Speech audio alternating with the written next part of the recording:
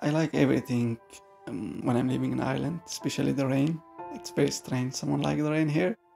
Maybe the people here don't like the rain because it's raining every day. But I really like it because in Syria the rain was bombs.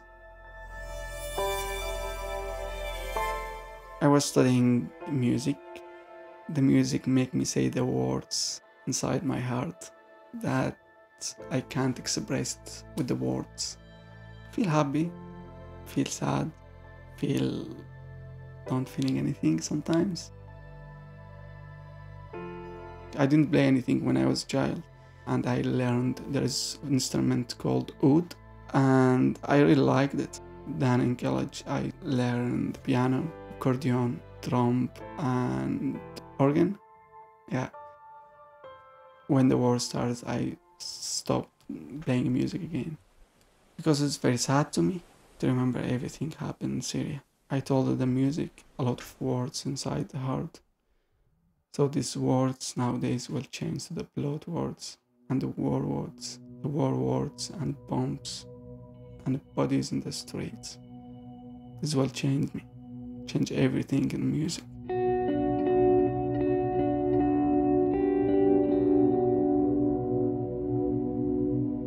I was an actor and writer in Syria in 5 years in theater. I don't like talk much about my problems, but that's the only way I expressing myself to put all my anger, depression, everything I feel on my paper. I'm from Syria, from Aleppo. My childhood was very beautiful, growing with my four sisters and one brother.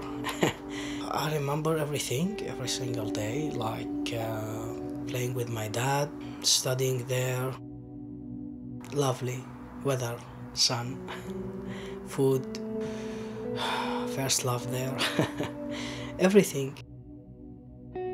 I lived in Deir ez-Zor. It's in the east near to Iraq border. It's not too big like Dublin, but it's just normal city. It's very nice there. I remember playing outside on the road when we were children. It just was very, very nice there. I used to go there back again.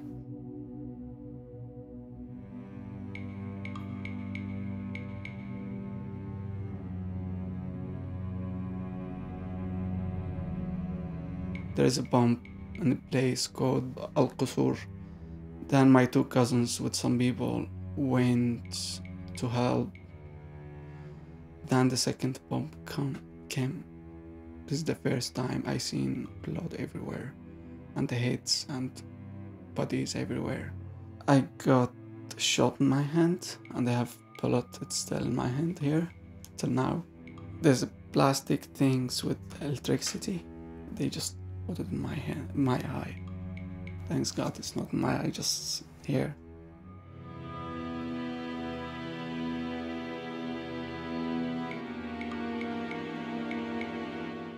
A lot of blood. Like every day we hear somebody is killed every day. Everybody knows what ISIS is doing. That's the worst. Killing, rape, everything. And anyone. Doesn't matter your religion or what you become. If you don't agree with them, they will kill you straight away.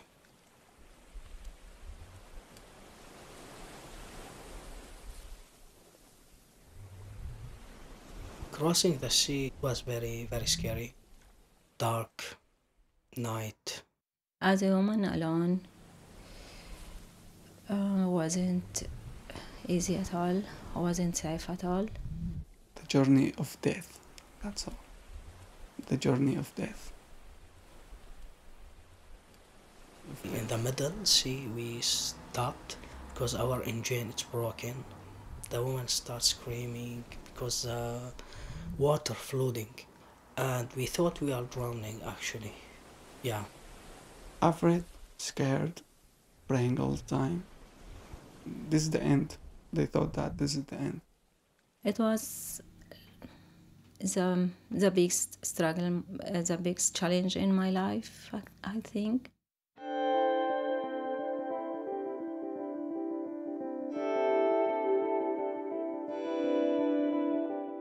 After spending about 1 year in Greece, I got the call from Embassy of Ireland. It changed all my life, totally. I didn't imagine that I would be in Ireland. When I just came here, I said, okay, this is the end of all the sadness. First, we went to Balsaskin, like refugees reception or something. We spent about 1 week there. Then we went to Balahidrin refugee center. At first, it's very nice place, but actually not to spend 1 year and 4 months there.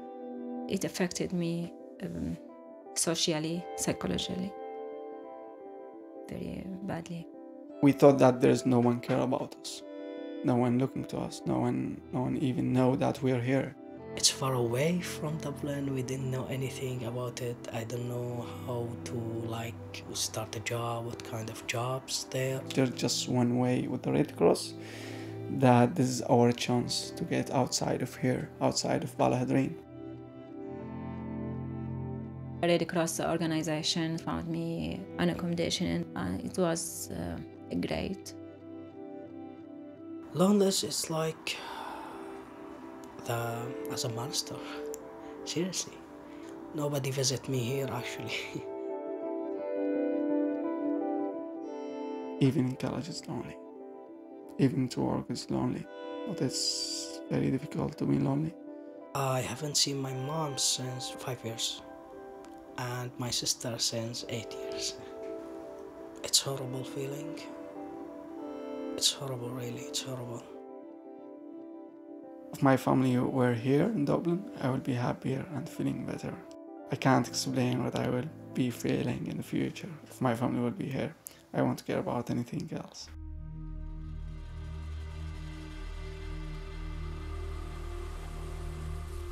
When I goes down to the sea, I just feel happy and okay. Don't think about life. Just think about something make me happy.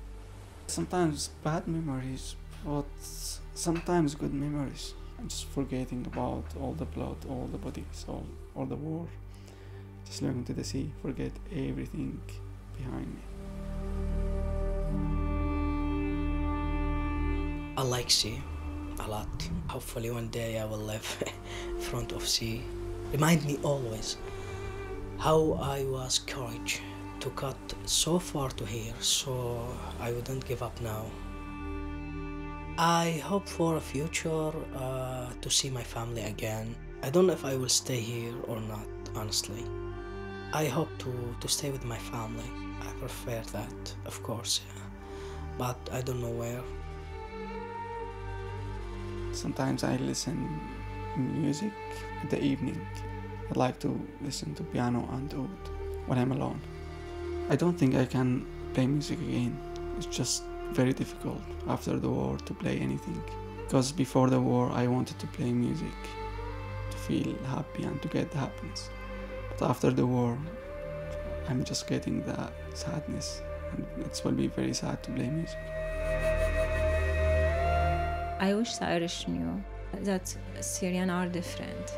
We survived violence. We left Syria to be out of this violence, to don't be a member of this terror. We forced to leave Syria. We forced to be outside of Syria, to be in a safer place. Just know that we are people. That's all.